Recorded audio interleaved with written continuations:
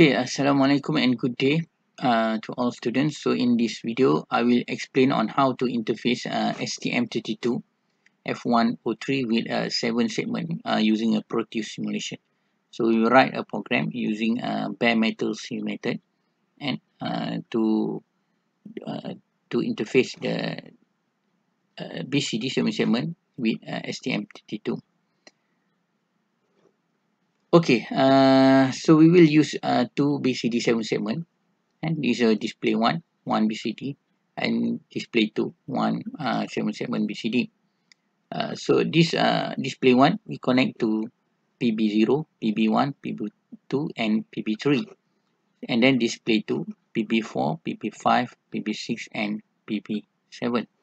Okay, to insert the BCD 7 segment, just right click and then go to place component and then libraries and just type 7 segment and then click to 7 segment BCD and then click OK. Okay, and then you arrange your display in Proteus. Okay, we need to display but for the first program we want to write a program to display free running count up in the first digit only. And so just we need just one display 1 only. So we want to write a program to count up from 0 to F, 0, 1, 2, 3 up to 9 and then go to A, B, C, D, E, F. Okay. Okay, this is the first program. So so like this.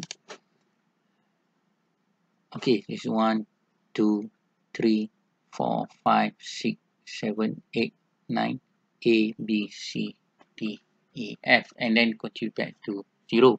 Okay, this is the first program.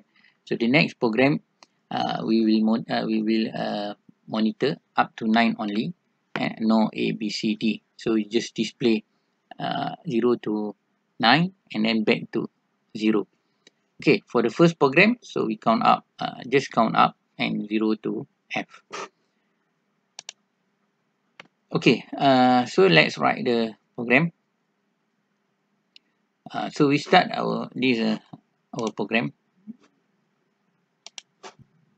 Okay, so we will start our program with comment. So you just write any comment here, and in this case I write the example 2A count up BCD 7 segment free running, and then we start with the header include STM32F103, and then in the main program, so initialize the clock.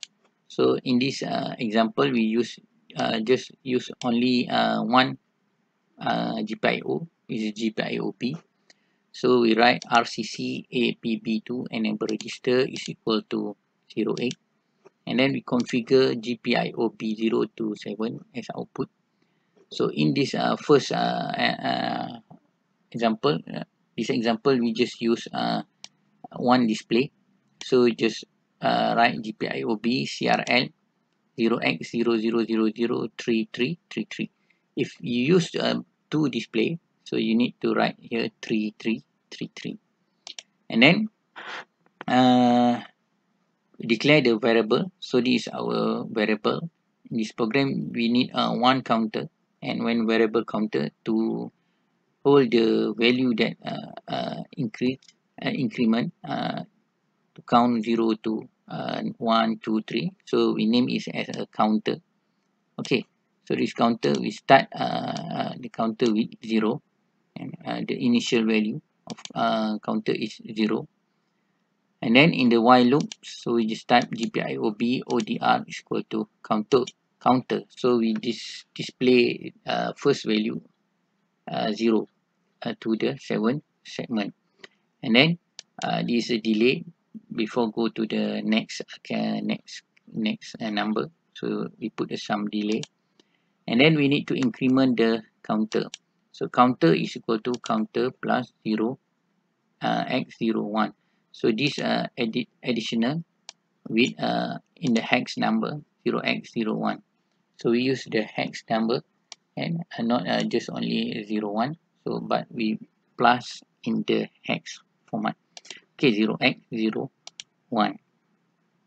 Okay, so this is our program. and then is a continue looping, and so display PIOB ODR is equal to counter for this time counter is equal to 1, and then display and then add the counter and then continuously looping this loop. Okay, this is our program, and then we compile the program. Okay, there is no error, and then we run in the proteus simulation. Okay, display 0 to 9, and then continue with A, B, C, D up to F, and then back to 9 again, back to 0 again. Okay, so if you want to change the program, this program, we just want to display the number, not the character. So how to do this? Okay, please try first, and before I will explain how to write a program. So you can pause this video and then just do the program, and after that you can check with my program. Okay, in this example, if you want to write just the number, not the character, so we need to compare our counter with the 9. If counter is bigger than 9, it means is bigger than 9 when we count 9 plus 1 is equal to A, character A. So we need to test if counter is bigger than 9, it means that A. So we need to set back the counter variable to 0. So counter is equal to 0, and then it's continue loop, and then you will display 0. After 9, you display this 0 back. Okay, if counter is less than 9, so it's okay. So it will display the value of counter. But when the counter is bigger than 9, so we need to change back to 0. Okay, so we compile.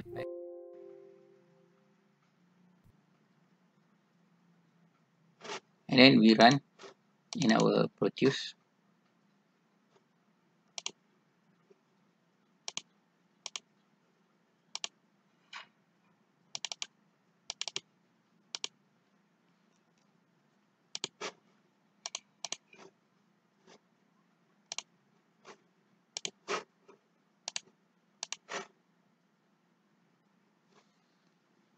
Okay, this time it will count up to 9, and then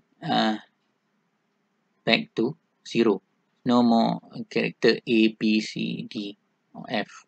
Okay, it's count up to 9 and then back again to 0. Okay. Okay, now we want to write the exercise B in the textbook. So in this exercise, we need to count from 9 to 0. So this is a countdown. So we need to count down from 9 to 0, and then back again to 9. So 9 to 0 and then back into 9 continuously. Okay, in this case, if when we want to write the countdown, so we need to start our counter from 0. Okay, our initial value of counter variable is 9. We need to set our counter initial value to 9. Okay, then instead of we are using the add operation, so we change it to the -1 operation. Okay, because we want to count down, so you just change to -1 operation, and then we still need to test if our counter is equal to the character or not. So we test is if counter is bigger than 9, so we need to set back our counter to initial value, that is a 9. Okay, in this case the initial value is 9. Okay, so we run it, this program, and then run in proteus.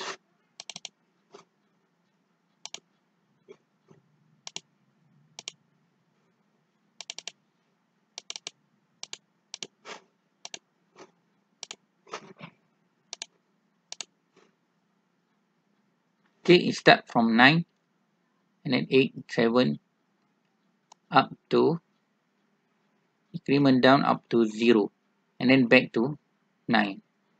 Okay, okay, that's all for today. So we already cover how to do the count up and count down free running for one display only, one digit. So we will continue next class with a 2-digit count up and count down. Okay, thank you for your time and then see you again at the next class.